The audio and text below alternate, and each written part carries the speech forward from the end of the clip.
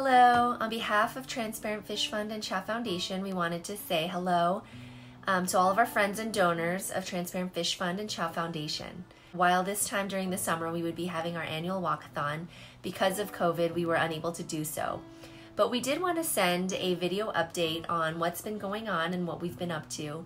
I'm sure all of you read from our annual newsletter that we were able to issue all of our grants back in April and partner with many great organizations around the world.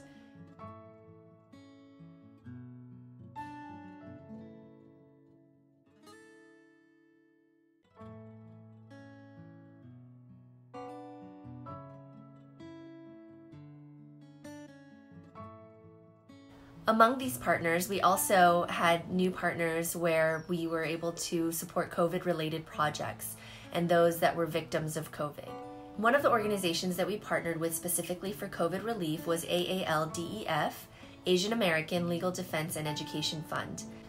AALDEF has repeatedly criticized the use of racialized terms that put Asian Americans at risk for increased hate violence. They've challenged police responses to anti-Asian harassment and have documented incidences of coronavirus-related racism. One of the other organizations that we partnered with for COVID relief was San Francisco City Impact, an organization that provides hunger relief and education, specifically COVID-19 emergency feeding and summer school.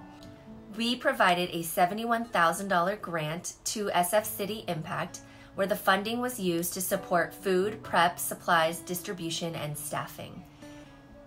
By partnering with San Francisco City Impact, we were able to feed 500 people a day for 8 weeks during this COVID crisis. A third organization that we partnered with was Community Partners International. This organization reaches out to Rohingya refugees. There is an increasing number of COVID-19 cases as there is lack of care, lack of social distancing, and space for them. For these 1 million refugees, we were able to provide a grant of $70,000. The three objectives of this grant was to enhance knowledge and awareness about COVID, increase access to and properly equip isolation and treatment centers for them, and increase access to home care for these Rohingya refugees.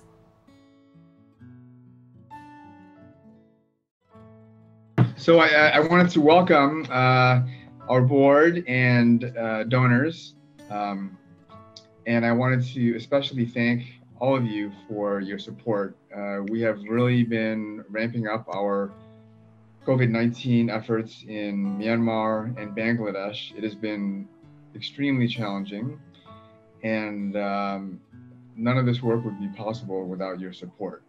Today, I will be giving you an update on the various COVID-specific initiatives that we have started here on the ground. This is a bird's eye view of the camp grounds, and since the most recent arrival of refugees in 2017, this forest has now transformed into makeshift homes for about 860,000 refugees across 34 camps. These 34 camps cover just a 10 square mile of land.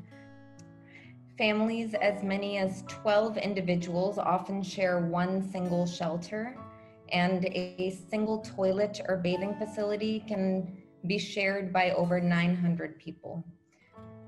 Currently in Bangladesh, there are over 115,000 confirmed cases and over 1,500 deaths.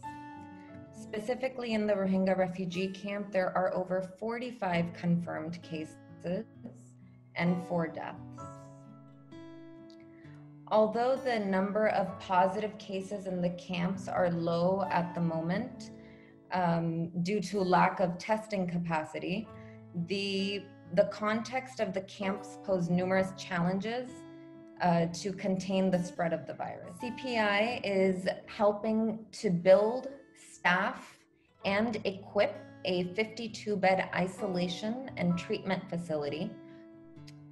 The WASH volunteers are also supporting the installation of 150 hand washing stations in and around the camp area.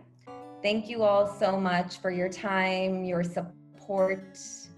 Thank you for making our work possible. It would not be possible without you. Thank you.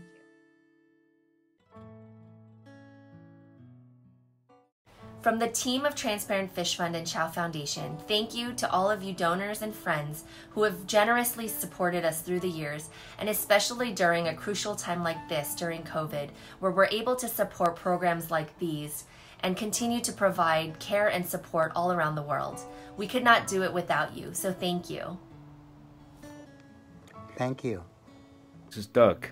In this difficult year of pandemic, thanks for all your help, and please stay safe, and remember some of the NGOs, they're doing great works here. Thank you. Take care and be safe. Amy and I would like to say thank you for your support. Please remember to keep safe and healthy, my friends.